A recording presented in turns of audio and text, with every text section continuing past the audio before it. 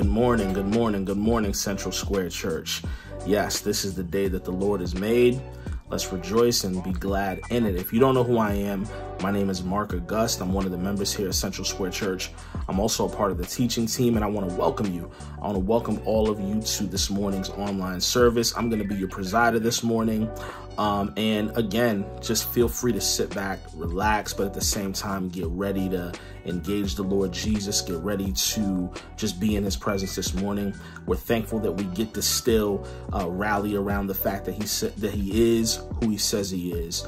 And so with that being said, I'm just going to spark us off with a quick word of prayer. Heavenly Father, we thank you for who you are. We thank you for your characteristics, your attributes. We thank you, Lord God, that you are truly in a class by yourself and in a league of your own. And because of that, we get to rally around that truth and rally around the fact that you are who you say you are. And that is the greatest gift that we could ever receive, Lord. I pray, Lord God, that you would move the way you want to move, Lord God, this morning, that you would say what you want to say in this service and just communicate something dope, Lord Father God, to whoever needs to hear it. And we're just excited to be your people. We love you, and we pray these things not because we're worthy, but in Jesus' name we pray. Amen. Amen. So with that being said, I'm going to pass it over to the worship team so that we can spend some time in musical worship.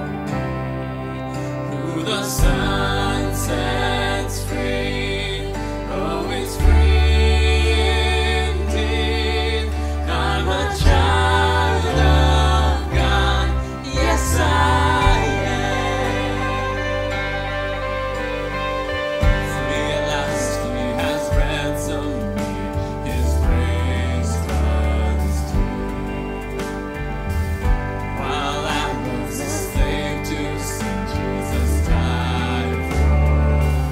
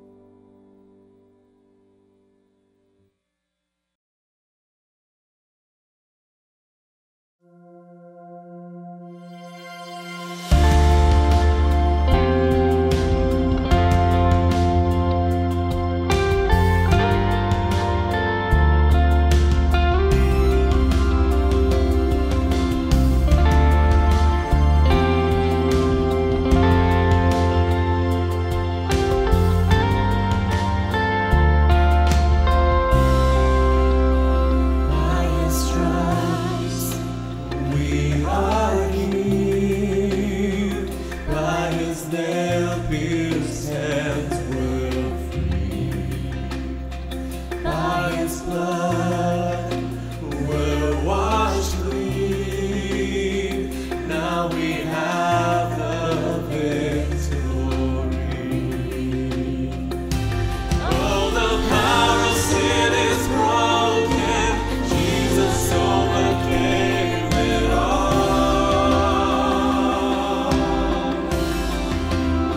Oh, he has won our freedom. Jesus has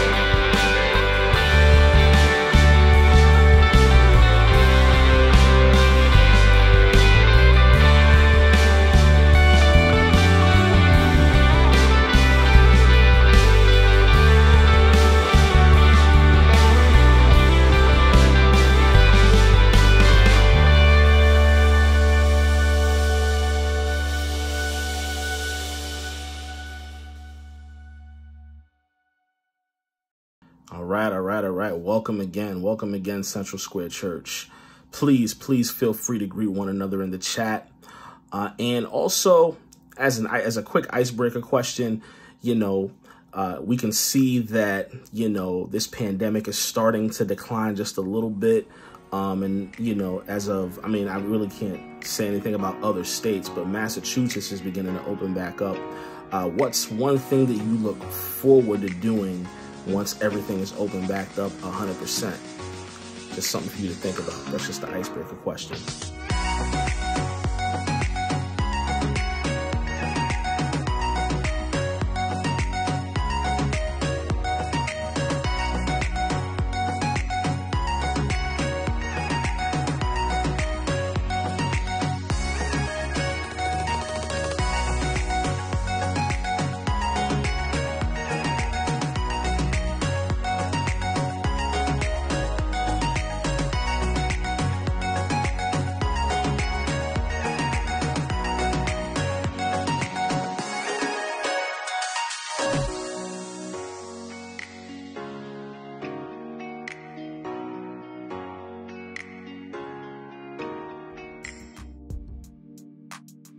And right now, I just have a few quick announcements for us for this week.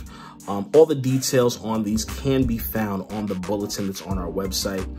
So if you need to refer back to it, head there and all the details will be there. And if you're new and you want to learn more about our church, or if anybody has any prayer requests, please feel free to fill out the virtual welcome card that's in the bulletin. You don't have to be a member of this church for us to pray for you.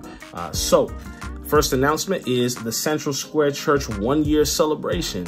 Our church is going to be a year old in a couple of weeks since the merger happened, and it's definitely something to celebrate. So please come celebrate with us at Dana Park on Sunday, June 20th at 11 a.m. We're going to have a nice fried chicken picnic.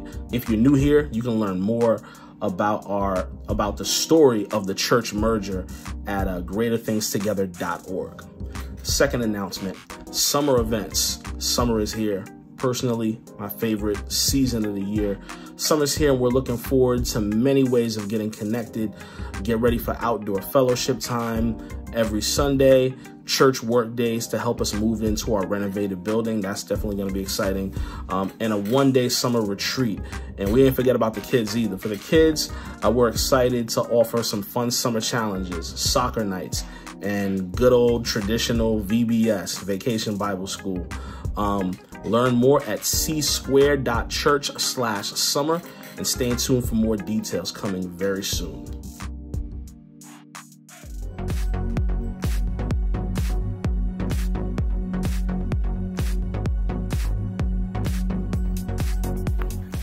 Good morning, kids. My name is Lan, and I am a member of Central Square Church. I'm here to bring you a surprise. Can you guess what it is from my t-shirts? I hear Soccer Nights? Correct! We are the Soccer Nights leadership team, and we're so excited to bring the program back this summer. Hi church, my name is Caroline. I've been running Soccer Nights for the past 4 years. For those of you who've never heard of Soccer Nights, it's one of our longest running outreach programs at CSC. This was actually our 13th year. And in the before times, what we did is we had kids ages 5 to 12 out in Senate Park, and we taught them how to play soccer for a week. It was a lot of fun. It was a great way for us as a church community to interact with the Central Square community, and it's become a really good mainstay of our church and also Central Square. And last year during the pandemic, we delivered care packages to the kids as a way to stay engaged with the community. And this year we're really excited that we'll be able to be back in person at a new field, and David will tell you a little bit more about that. Hi Central Square Church. So we're really excited to be bringing Soccer Nights back this year. You know, it's been a long time since we've been able to come together as a church, serve each other and the community at the same time. And it's going to be great to do it this summer. So a few important details first. First of all, Soccer Nights is going to be a little later this summer. We're going to be going from July 12th through the 15th. Volunteers, we're going to ask you to be there from 5 p.m. to 8:30ish. Families and kids, we're looking at having you there from 6 p.m. to 8 p.m. We are going to be at Hoyt Field this year, so please note the change of location. We've sent out some information, an interest form asking if you're looking at coming, and so please check your emails about that. If you haven't received it, let us know. Reach out to us at soccernights1@gmail.com. Got the email address right here, and we'll send that along to you. We're working really closely with the City of Cambridge to make sure that we're doing everything that we need to do to keep everyone safe. So we're really excited, looking forward to seeing you there. Keep an eye out for more information, especially as we ask for volunteers, and we will see you this summer.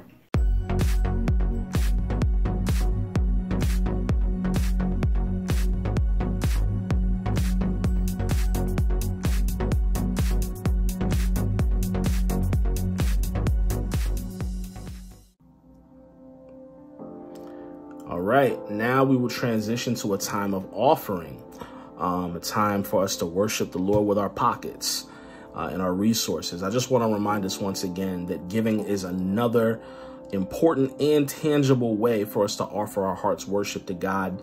In God's eyes, our giving and our gratitude are always tied together. We are called to give and called to sacrifice, but always called to do so out of a sense of true joyfulness and genuine thankfulness. And we can only give freely when we realize that we've already been given so much. Just going to give us all a moment now just to come before God and to say thank you and to give, but let's remember to do so in a way that reflects our heart's joy and our heart's thankfulness.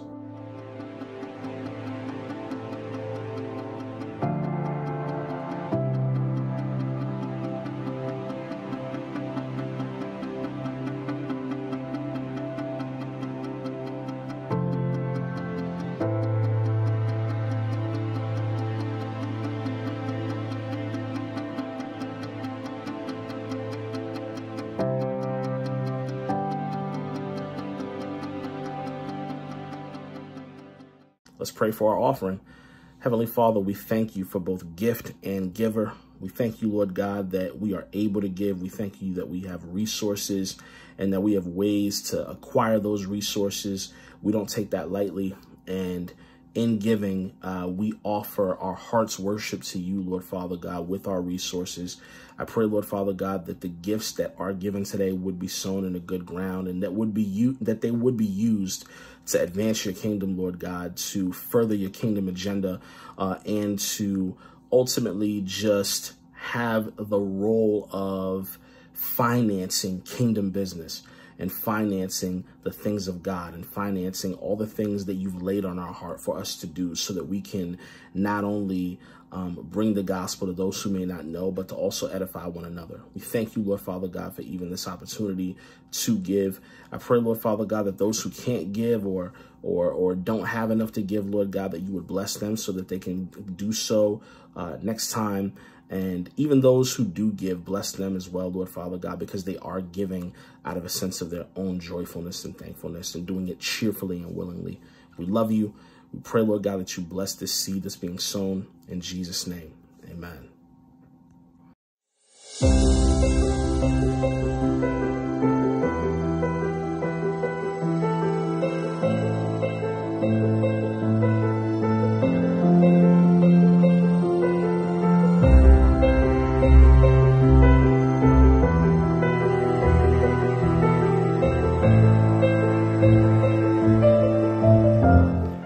Today, Jerlika and Jeff bring their child to the church for the sacrament of holy baptism. We rejoice in God's promises to those taking this significant step of faith. All right. So Jerlika and Jeff, I'm going to ask you a series of questions, and you're going to respond by saying, "We do." Ready? Do you desire that your child be baptized in the name of the Father, the Son, and the Holy Spirit? If so, say, "We do." Proclaiming this covenant with Jesus Christ, do you renounce all the powers of evil and declare your opposition to a way of life in contradiction to the gospel? If so, say, "We do." We do. Relying on God's grace, do you promise to teach the word of God to your child, to pray for her in every way that she may become a true disciple of Jesus Christ? If so, say, "We do." And empowered by the Holy Spirit, do you promise to enable your child to participate fully in the life of the local body of Christ, to do justice, to love kindness, and to walk humbly with our God? If so, say, we do. We do. Excellent.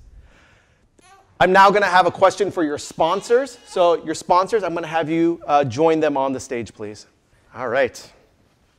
So, as sponsors, will you promise to pray for and support Jeff and Jerlika in the promises that they have made, as well as to pray for and help this child to confess the Christian faith as her own? If so, say, we will. We will. Excellent. The final question is for everybody who is here in this room. Nettie, it's for you as well, and for everybody who's tuning in online. The Christian nurture of Zora cannot be assumed by the parents alone. Since we are members of one another in the fellowship of the church, the responsibility of caring for the newly baptized must be shared by all. In receiving and caring for Zora, will you, as members of the Church of Jesus Christ, do your part by word and deed, with love and prayer, to guide and nurture Zora, encouraging her to know and follow Christ, caring for her as Christ's own? If so, everybody say, or you can type, with God's help we will. With God's help we will. Amen. Amen. Amen. Let us pray together. God, we thank you for the waters of baptism. In it we are buried with Christ in his death. By it we share in his resurrection. Through it we are renewed by the Holy Spirit.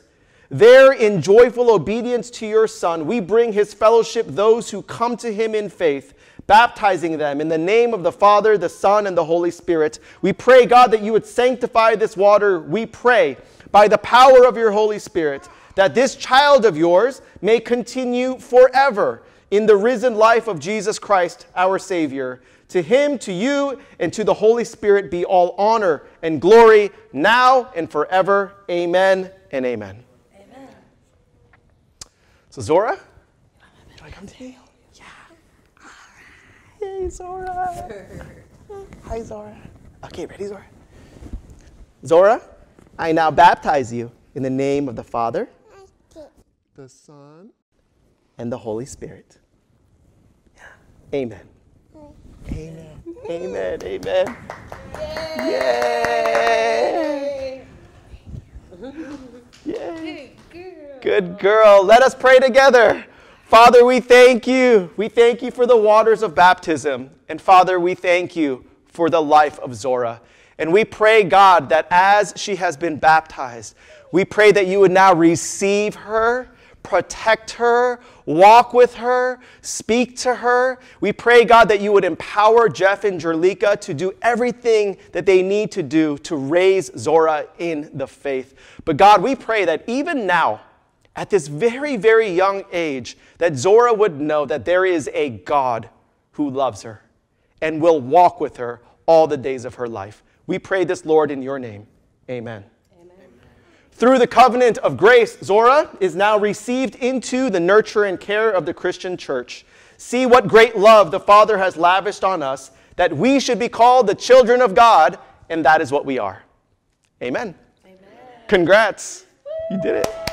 Good job, Zora!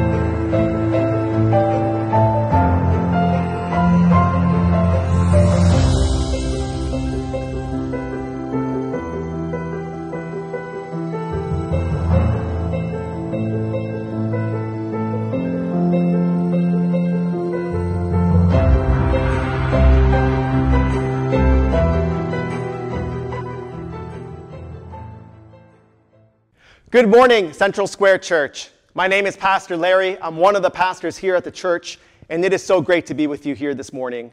And what a great way to start the morning, by baptizing baby Zora. And I don't know if you could see it on the video, but she was talking to me through the entire baptism ceremony. And when I said her name wrong, she was correcting me off to the side. That was awesome. It was an amazing moment. And so congratulations to Jeff and Jerlika and baby Zora. Today we are continuing and closing out our sermon series in the book of Psalms.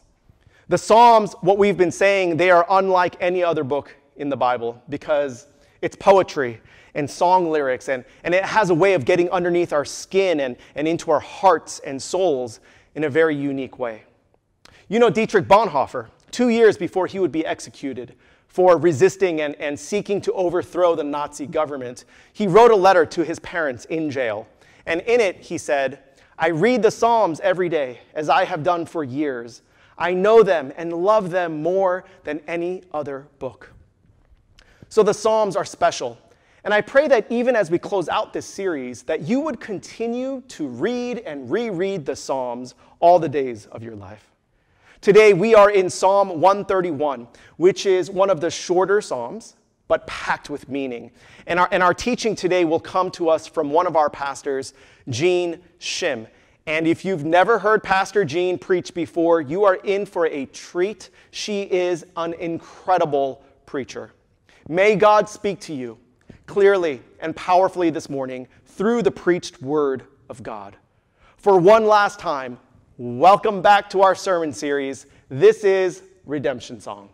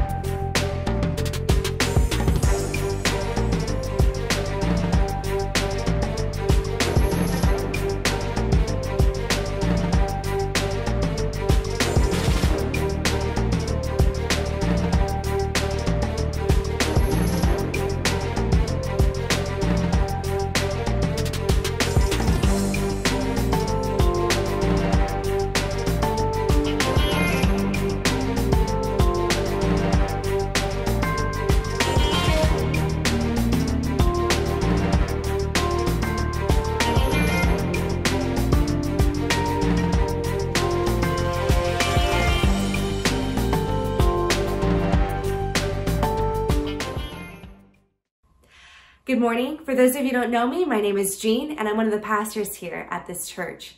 It is an honor and pleasure to bring God's word this morning. Last week, we celebrated my oldest son's 5th birthday, and my middle son, Zeke, who's 2.5, has been saying since then, "I'm so excited, my birthday." Or in his toddler voice, "I'm so excited, my birthday." Because he saw my oldest son's birthday filled with cake and presents and balloons, and he got a glimpse of what his future birthday was going to be like. So it doesn't matter that I tell him, like, "Hey Zeke, your birthday's not for another 160 sleeps." He doesn't care. The anticipation for the future gives him excitement in the present moment. But when he only focuses on a future birthday, he's missing out on the joy and satisfaction of today, of being present with his family and enjoying the things that he already has. Our anticipation for the future absolutely gives us hope, right? It gives us hope in the present as we wait for what's to come. But in this pandemic, we've been waiting and anticipating for over a year, right? At first it was like, oh, just wait 2 weeks. Then it was like, okay, till the end of the summer. Then it was till spring, then it's tomorrow. And it seems like it's so close and we're pretty much coming out of the pandemic. But we've been anticipating for a year and it has been exhausting. Anticipation is vital to our faith, but sometimes we don't need just anticipation. we also need satisfaction today. We need both. And in today's passage, I want to focus on the present satisfaction we can have in God that gives us hope in this moment at this time. So let's read our passage, which comes from Psalm 131. It says, "A song of ascents of David. My heart is not proud, Lord. My eyes are not haughty. I do not concern myself with great matters or things too wonderful for me. But I have calmed and quieted myself. I'm like a weaned child with its mother. Like a weaned child, I am content.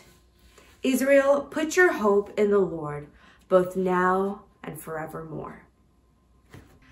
At the beginning of this psalm, there's a note at the top that says, this is a song of ascents. There are 15 psalms in the Bible that fit this category and have this title. And it's most likely that these were psalms sung by pilgrims as they journeyed to Jerusalem for one of the required festivals. Or it was sung by priests as they climbed up the 15 steps to the temple. Either way, these songs were sung for the singer and the worshiper to prepare their hearts for worship and to go to the temple where the presence of God was. And it's helpful to look at our passage, Psalm 131, in the context of Psalm 130, which comes right before it. Because both of these psalms end with, Israel, put your hope in the Lord. They're both about putting our hope in God. And Psalm 130 is about waiting for the Lord. And it ends with verses 7 through 8, which says, Israel, put your hope in the Lord, for with the Lord is unfailing love, and with him is full redemption. He himself will redeem Israel from all their sins. Here, the hope in the Lord is on the future anticipation of God's work and redemption of his people. It's in the hope, in the promises of God that would be fulfilled. And this hope is absolutely foundational to our faith. Right? We hope in the promises of God, knowing that it will come to fruition. We hope in the second coming of Christ, and we hope for the redemption and renewal in this world. And we hope for these things because they are guaranteed to come. But what about today? What about the present moment right now? In our passage in Psalm 101, verse 3, it says, Israel, put your hope in the Lord, and then it finishes with, now, both now and forevermore. Now and for eternity. In today's psalm, the hope isn't based on what the Lord will do and all of his mighty works, but it is on a hope that we don't wait on, but rather something that is available now, here and today, by being satisfied with the Lord's presence, no matter what is going around us or what we're going through. And we know this because we're given the image of a weaned child in verse 2.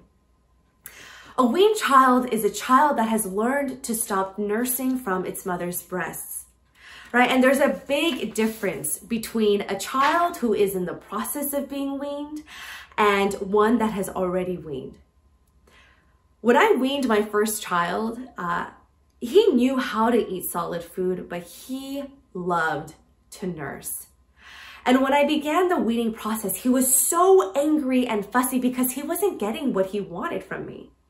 All right, and there was a time that when I would hold him, he would be just pulling at my shirt and grabbing at me, trying to nurse. And he came to me because he wanted something from me. But once he was weaned, I was able to hold him peacefully, and he was able to just rest in my arms. And he was no longer interested in what he could get from me, but he was completely satisfied and content with my presence. Right? It was no longer the milk that he sought after, but it was me that gave him contentment and peace. A weaned child is an image of a person filled with satisfaction and contentment. And it's also a description of what we can experience in our relationship with the Lord.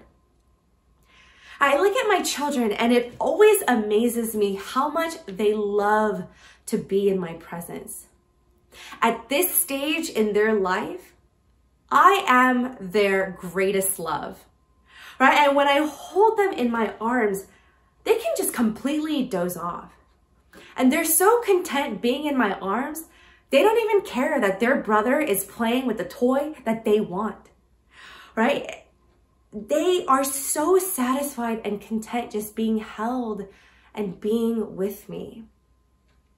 And whether we realize it or not, our souls long for God. We were made for God, and it is only in the presence of God that we can find hope every day. And we can be content no matter the circumstances. The good news is that God's presence is readily available for us. God doesn't passively watch and stand in the sidelines. God engages with us, strengthens us, comforts us, protects us. God is like a mother who holds her child. We can trust God and rest in him because he is the source of life.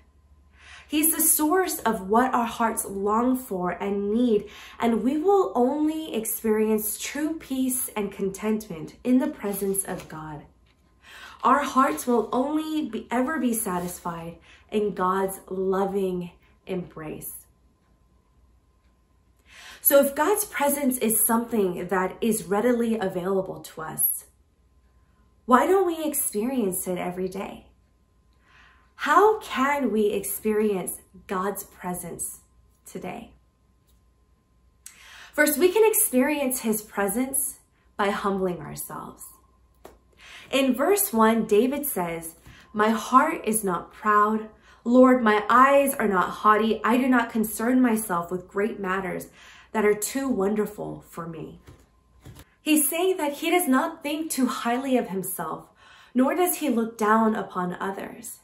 But most of all, he has humbled himself before God. When it says, "I do not concern myself with great matters or things too wonderful for me," it is talking of the things that belong to the realm of God. There are things that David will never understand because he is not God. And God chooses to invite us into certain things, but also chooses to hide things at times and to keep things a mystery. The verb, "I do not concern myself," also has the double meaning of to walk, which expresses the idea of one's posture and actions and attitude.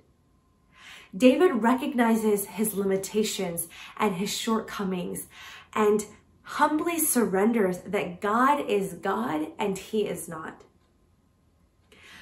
A posture of humility is vital because humility is the first step in entering God's presence. Humility is what leads a king to recognize that before God, he's like a child. That before God, he is nothing and has nothing and is completely dependent on God. Humility is recognizing our true selves before God and turning to him. And it helps us see ourselves in a clear relationship with God and leads us to know and worship God for who God is and not who we want God to be. In a fantasy book I read a few years ago, the main character, Feyre, is on a quest to save her world. Right? And on this quest, she has to look into a mirror and see her true self. And most people, when they look into this mirror, are filled with terror and fall into despair or go mad because they cannot bear or stand to see who they really are. However, when we see our true selves, we are seeing our true selves before a loving God. And we are able to recognize our depravity and our wickedness and shortcomings, but also receive the love of God as we come before him. And it doesn't lead us into despair or fear, but it gives us freedom and refreshment as we position ourselves right before God. C.S. Lewis describes humility as something that to get even near it, even for a moment, is like a drink of cold water to a man in a desert. It's refreshing and satisfying because, as Lewis illustrates, we live our lives in layers and layers and layers of clothes, strutting about, trying to project this image of what we hope people will see about us. But humility is being able to take off those layers one by one and being able to be our true selves before God. And it is refreshing and satisfying. And there is so much freedom in being able to be our true selves. God calls us to be humble because God wants us to know him, to give himself to us, and to fill us with him as we recognize who we truly are before him and how much we need him in our lives. Humility directs us back to God, and we receive the gift of deep intimacy and freedom in God's presence, and it transforms our relationship with God. But it also transforms who we are, and it transforms our relationship with others as we are able to look at one another with humility. Second, we can experience God's presence through quieting ourselves. Verse 2 says, "But I have calmed and quieted myself. I am like a weaned child with its mother. Like a weaned child, I am content." The psalmist intentionally learned how to calm and quiet his soul. And this is an active action in seeking God. God's presence is always available to us. God is with us always, and we are and whether a child is learning how to wean or already has been weaned, that child is in its mother's arms. The mother is constant. She does not change. Her presence and warm embrace is readily available. And God's presence is always available to us, even in the chaos and in the noise and in the difficulties. But we're not always aware of what we have. We're not always aware of the comforting, loving presence and embrace that we have in every situation. When our lives are noisy and constantly filled with busyness, it's difficult to be aware of God's presence. We move from to-do list to to-do list, from distractions to distractions. But the invitation is to practice quieting ourselves and to find a space in our day to intentionally enter the presence of God and to climb into his lap and to snuggle with God. Right, to rest there, to be at peace there, and to breathe a sigh of relief that we aren't God. That there might be chaos all around us, but God is holding us and whispering to us words of comfort in our hearts. God is always there, and it's our lack of awareness that keeps us blind from him. Ezra and I, we went to Whistler, Canada for our honeymoon. And while we were there, we went whitewater rafting.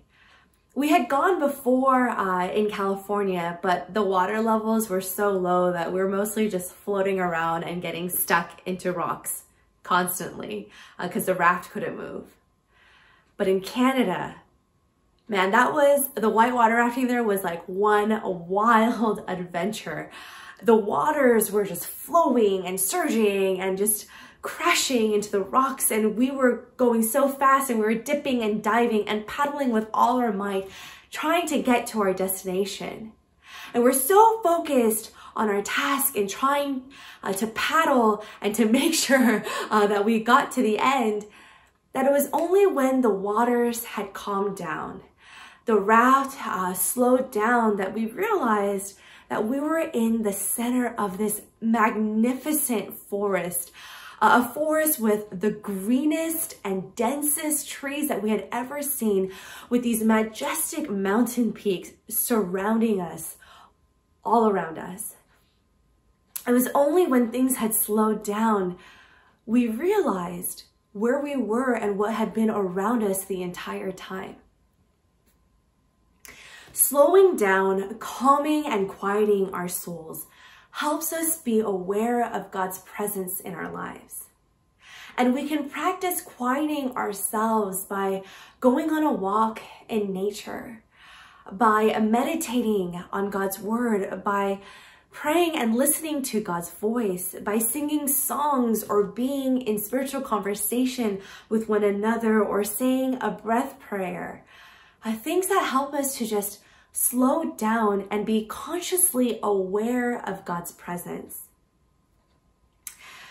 And it's when we are aware of God that we can step into his presence and enjoy him and find contentment that God is there with us.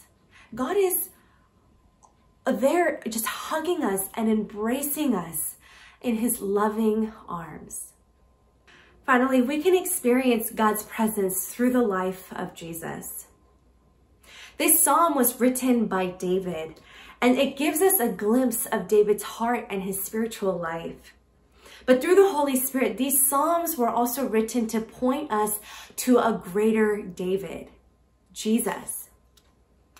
David walked intimately with God and knew God, and he humbled himself and came to a place of resting with God, but he did so imperfectly. We see that in his life. But Jesus lived out the words of this psalm perfectly. While Jesus was one with God, he humbled himself by coming into this world. He was not proud or haughty, but he came to serve. And the Lord of the universe, our great and mighty God, who had every right to be concerned with the great and marvelous things, chose to humble himself to the point of coming here as a baby, a helpless baby who was completely dependent and needed to nurse and learn how to be weaned. And instead of seeing equality with God something to be grasped, Jesus humbled himself to the point of death. And he quieted and calmed his soul as he wrestled with God in the Garden of Gethsemane, where he cried out and surrendered, but found contentment in the presence of God and who he was with God.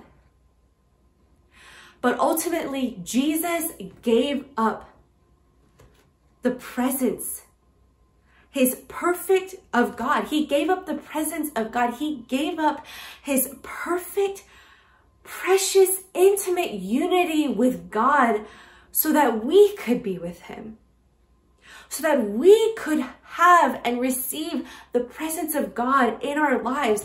Because at the cross, the curtain at the Holy of Holies in the temple tore in half, and the presence of God was no longer limited to a physical temple, and we no longer needed to journey as pilgrims to Jerusalem, but the Holy Spirit indwells with us now. Christ is with us now, and God's presence is not just around us always, but is within us. And Jesus lived out this psalm for us so that we could be one with him. And Jesus is saying, come, follow me and place your hope in me, because I am here with you and in you now and forevermore. And so, sisters and brothers, today in this moment, may we find and have our hope in Jesus, knowing that he is with us always, and we can enjoy and find our peace and contentment with him now and forevermore. Amen. Well, as we do each week, we will now take communion together online. If you're not familiar with what you just need two things. You need a starch, that can be bread or a cracker. You also need something to drink. That can be water, juice, coffee. I'm going to give you a couple minutes to run to your kitchens to grab those elements. Meet me back here so that we can take those elements together.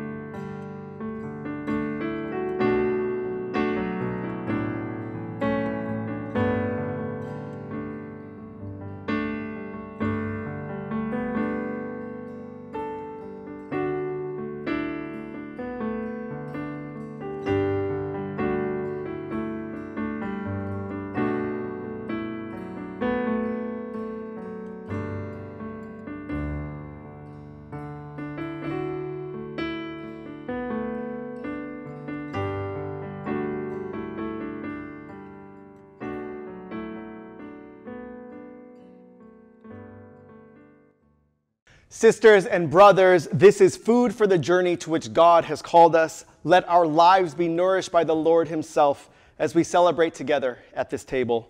The Apostle Paul tells us that on the night on which Jesus was betrayed, he took bread. And when he had given thanks, he broke it. And he said, "This is my body, which is for you. Do this in remembrance of me." Paul goes on to tell us that in the same way, after supper, he took the cup, saying, "This cup is the new covenant in my blood. Do this whenever you drink it in remembrance of me." Paul then reminds us that whenever we eat this bread and drink this cup, we proclaim the death of Jesus until he comes again. This is the Lord's table. It is Jesus himself who invites you to this meal. The table, it is open to all who believe and have professed faith in Jesus Christ.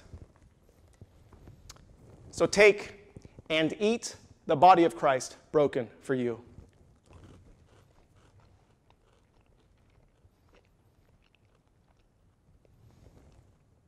Take and drink the blood of Christ shed for you.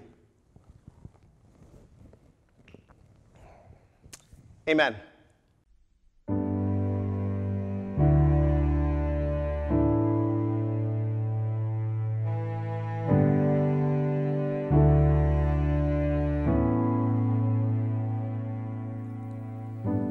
My life is yours. My hope is in you only. My heart you hold. 'Cause you made this sinner holy.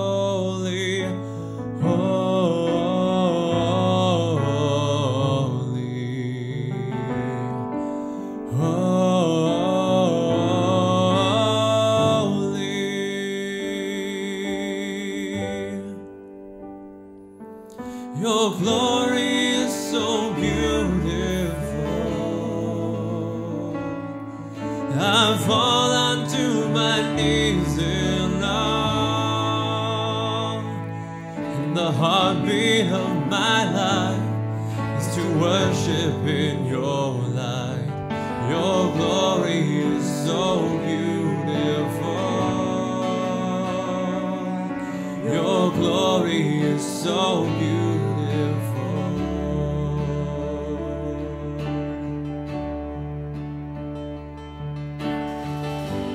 My life is yours.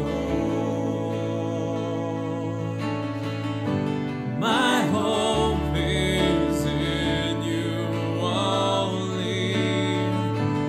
My heart you hold. 'Cause you made this sinner holy and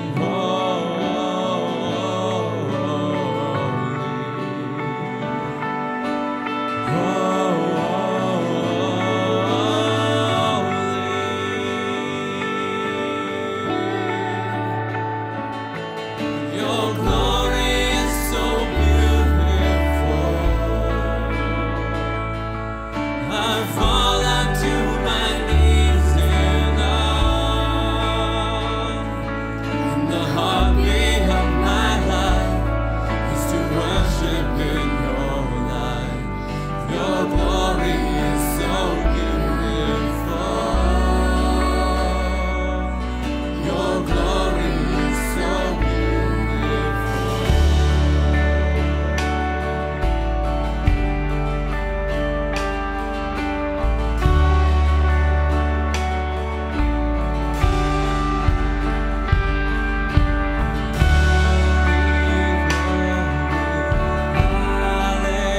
Hallelujah, Jesus, you are glory, glory. Hallelujah, Jesus, you are glory, glory. Hallelujah, Jesus, you are glory, glory.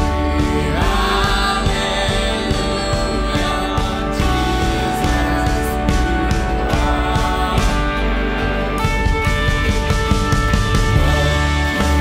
wash away my sin. Nothing but the blood of Jesus. What can make me whole again? Nothing but the blood of Jesus. Oh, precious is the flow that makes me white as snow. No other fount I know.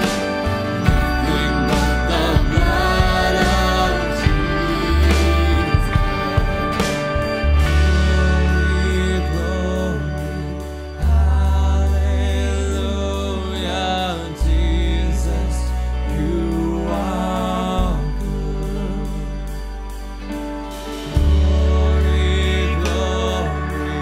Hallelujah, Jesus, you are good. Your glory is so beautiful. I fall onto my knees in awe. And the heartbeat of my life is to worship in your light.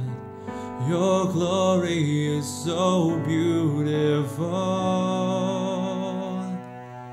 Your glory is so beautiful. Your glory is so beautiful.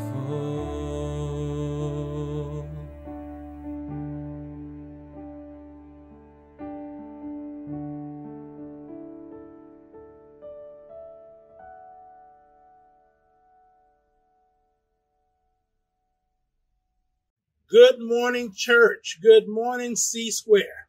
I am Reverend Henry O. Johnson, Jr., also known as Papa Pastor. As we go to prayer today, I just want to invite you, as we dialogue with the Lord, there are some things that we need to deal with. As you notice, this little miniature coffin that is resting here, this was made for me by my neighbor some years ago. As you know, coffins are used to bury dead things. And that's what we're going to do today. We're going to bury some dead things and denounce them in the precious name of Jesus. Amen. Amen. Take a minute and just say amen. Can the church say amen? All right. Now that you're with me, Father, as we come before you today, we break racism. We break fear. We break humanism.